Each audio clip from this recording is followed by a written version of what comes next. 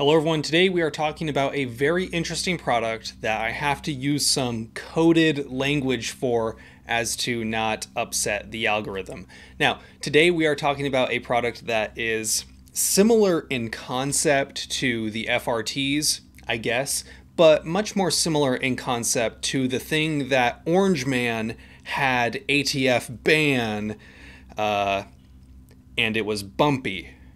Okay, we're talking about some products like that as of right now are being sold and appear legal.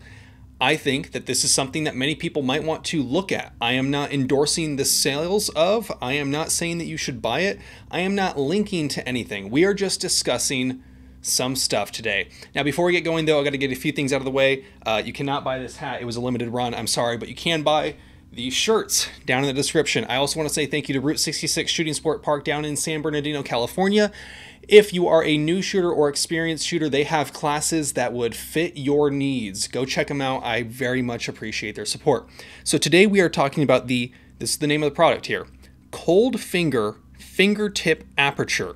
It is a product that runs about $25, and what it does is you kind of hold it as if it were a pair of brass knuckles or a cigar cutter, I guess, and you hold it around your fingers. And then you put the grip of your firearm. This is a YouTube compliant magazine. You would grab it like this, and then you could pull the trigger very, very quickly. Now, with the stocks that were bumpy, again, I'm sorry, we gotta dance around the words. With the stocks, we had to have a product that basically made it so that the only way you could shoot that gun was in bumpy mode. Now, those were pretty neat. Me personally, I could never quite get them to be more accurate than just doing it from my shoulder without one of those devices. Now, I know some people have commented in the past saying that that was just because I wasn't good with those stocks. Maybe. Maybe. However, I just saw the design of having the entire gun shift while the stock stays in your shoulder and your hand stays still. This just seemed very not efficient, and it seemed very inaccurate. Now, what this device does is allows you to hold the gun into your shoulder, and then this hand sort of floats, allowing the gun to kind of vibrate back and forth very quickly. You've seen people make very, very crude designs similar to this with just a piece of wood and a nail. I have literally seen people create posts that stand up and then they hold their gun against it and just push forward into the nail, and the nail presses the trigger, and when the gun recoils back, it just goes shoots really fast. Now, this is a handheld device, which is obviously superior to walking around with a tripod with a nail stuck to it, right? These devices, like I said, run about $25. The initial designs that I saw on the internet, on their website, which is Bump Finger, those run about 25 bucks, and the initial designs I saw were 3D printed, which seems as if that would mean that there is designs or could potentially be reverse engineered designs out there on the market.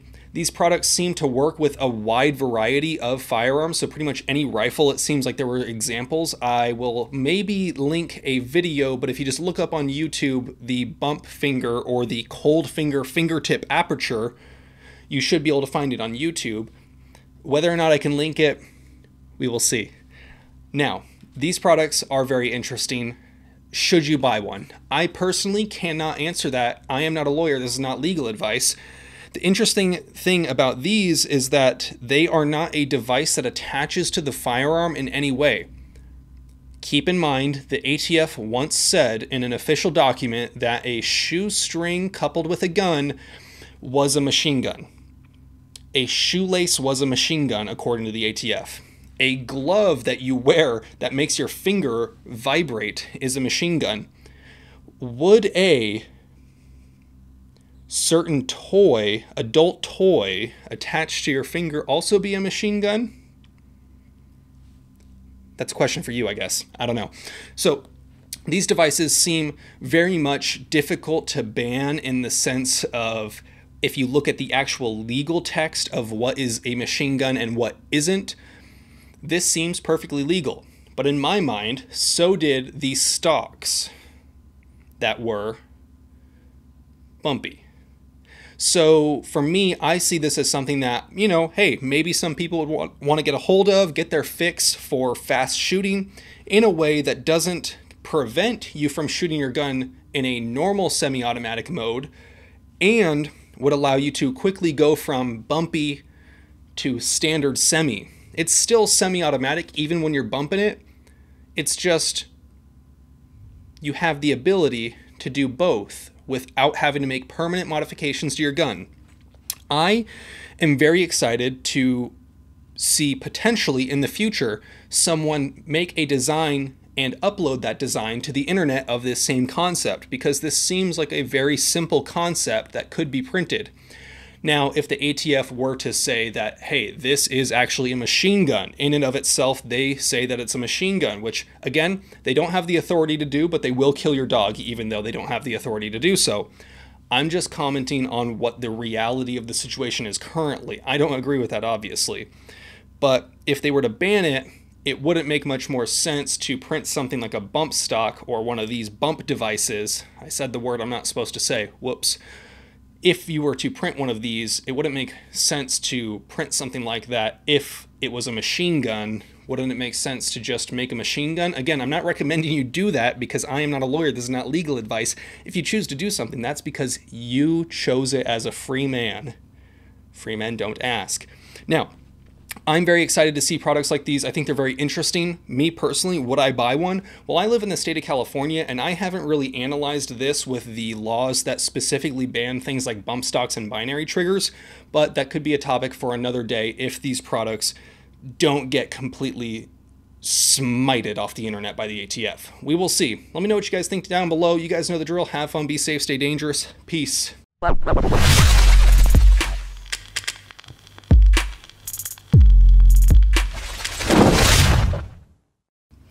Oh, I don't know if you know this, but I posted a community tab about this. The FRT, the forced reset trigger, is going to be coming out. The company Rare Breed Firearms is going to be coming out with a 3-mode safe, standard semi, and forced reset mode trigger. That's insane. I think that's pretty dang neat. Let me know what you guys think. Thank you.